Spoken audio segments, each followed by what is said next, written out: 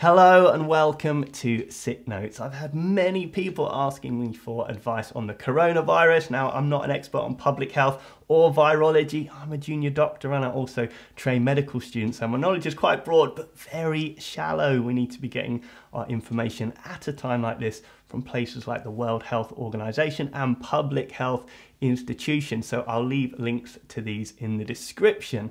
We previously covered some bad medicine when we looked at alternative cancer cures, and this outbreak of coronavirus has also brought with it a raft of bad medical theories. So much so, Sylvie Bryan, the Director of Global Infectious Hazardous Preparedness from the World Health Organization, called the online rumour mill an infodemic. So we're going to do our bit to dispel some of these online rumours, and thankfully for me, you don't need to be an expert in public health or virology to realise these are ridiculous. So let's talk about them. First up, Bleach. These are claims circulating online that the 2019 novel coronavirus can be cured by drinking chlorine dioxide, a chemical that has previously been linked to other miraculous cures like cancer, AIDS, and even autism.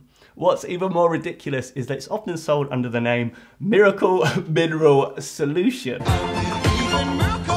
Is someone winding me up here? Just actually like an article from The Onion or something. The thing is, this is a chemical used as a disinfectant, so there's no doubt that it can kill a bunch of stuff. We've all seen those labels on bleach that this product kills 99% of germs. And although chlorine dioxide is not the same as chlorine bleach, but they're pretty much doing the same thing in terms of disinfectant. So it could probably do a pretty good job at killing coronaviruses.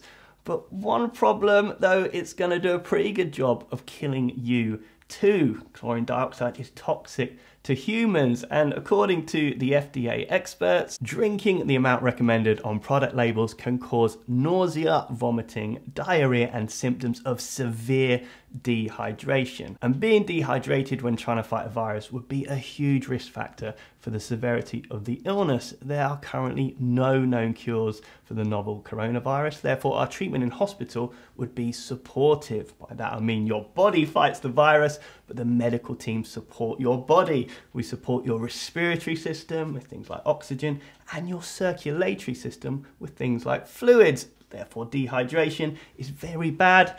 Therefore, chlorine dioxide as a treatment, terrible idea, and it could probably cause some nasty burns as well as it's going through your system. And onto empty plastic bottles on your head.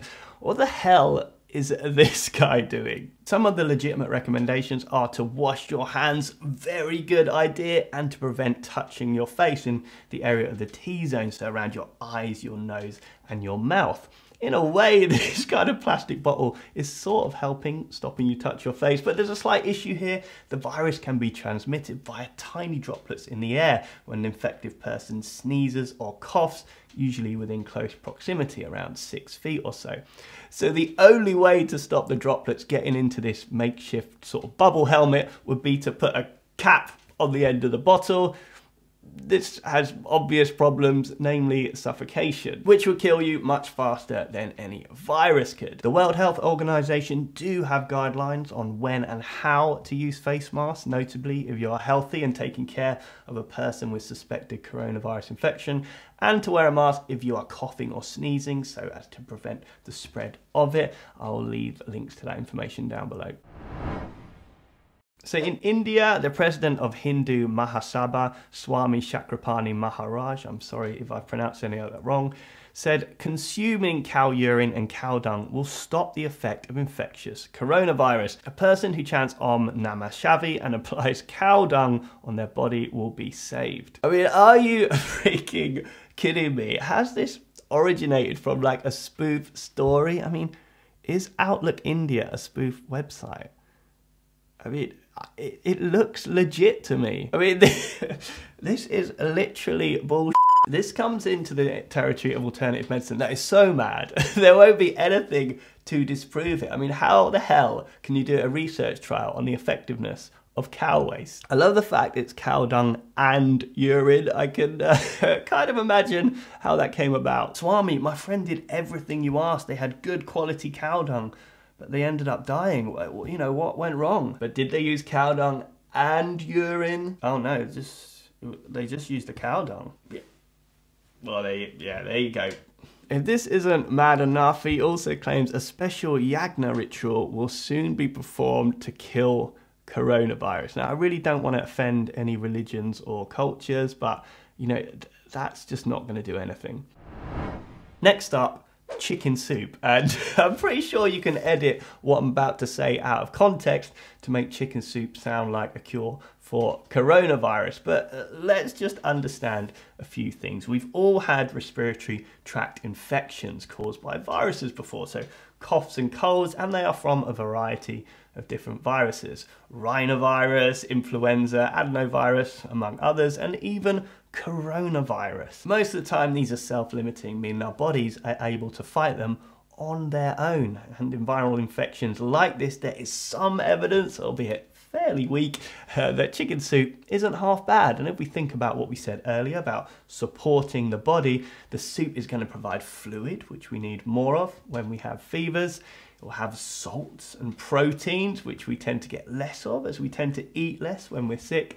And the warm vapor can also help loosen some secretions too. And there is also a little bit of evidence that it maybe has some kind of anti-inflammatory effects as well. However, this is not a normal everyday coronavirus. This is a new strain, hence the term novel coronavirus. A strain that's probably come about from an animal reservoir. So this virus strain have previously only infected a certain type of animal, but has mutated and now has the ability to infect humans, much like bird flu or swine flu previously. Worth noting that SARS, another type of coronavirus, was found to have mutated within bats and then civets before infecting humans. So this new coronavirus strain is more virulent. By that I mean more damaging to our bodies than usual strains of coronavirus our bodies are used to. And if you are unlucky enough to have a severe presentation of it, for example a pneumonia where the infection gets into the air sacs of the lungs, then no amount of granny's culinary therapy is gonna cut it. That's when we need medical therapy that we were talking about earlier. However, if the presentation is milder, more in line with cold and flu-like symptom, things like chicken soup with its fluid content and nutrition, although wouldn't be considered a cure, would be a pretty good idea to support your body through it. The last one we're going to look at is the idea of keeping your throat moist. So there is a post on Facebook that's been shared 16,000 times, so goodness knows how many people have actually read it. It claims to be from the Department of Health in the Philippines, which it's not. It starts with some sensible advice that antibiotics are not going to be effective. Absolutely true. We know it's a viral infection. Antibiotics only work against bacterial infections. And we often see this kind of approach when we see bad medical advice. It will have a bit of a basis in reality, which kind of gains your trust before coming out with these mad theories. The post goes on to say the prevention method now is to keep your throat moist. Do not let your throat dry up. Thus, do not hold your thirst, because once your membrane in your throat is dried, the virus will invade into your body within 10 minutes. No. Airborne viral infections are not altered by the normal daily changes in your mucous membranes. That's not to say drinking lots of water isn't what we should all be doing, staying well hydrated, particularly if we're unwell, we should be drinking lots of water. But as a preventative to infection, there is no evidence for this type of thing. And the danger is people may think this is legitimate advice, claiming to be from a public health institution, and then take unnecessary risks, thinking just because their throat is moist, they are protected from the virus. And you have to question the motivation of all of these false statements. Like, what are people trying to achieve? You know, we've had it before where we've talked about cancer cures. Do people believe this nonsense, or is it just people kind of wanting attention? I mean, these stories certainly generate lots of interest, you know, people looking for information at a time like this, but also to some extent off people's anxieties too. We're obviously taking the mickey out of a lot of these ideas, but the reality is These are hugely dangerous pieces of information, particularly when scaled up to the number of views we're seeing here. And they're targeting vulnerable people or people living in fear of this outbreak. The take-home message, everyone, is just the old adage. If it sounds too good to be true, it probably is, but I'd also add into the mix, you know, if it sounds as mad as a box of frogs, it probably is too. I end on really what I said at the beginning. Make sure you get your information from reputable sources. So I'll remind you, I have left links to the World Health Organization and public health institutions in the description below. I'm not going to link to the websites that contain the false information. I don't want someone to kind of accidentally click on the wrong link and suddenly I've endorsed covering yourself in cow dung. For anyone affected by this virus, people that have lost loved ones, people on the front line helping to treat patients, people in the labs working on treatments, and people coordinating the response, we are all with you. We are thinking of you. I'll wrap this video up there. I hope you are all well, and I'll be back with some more videos soon.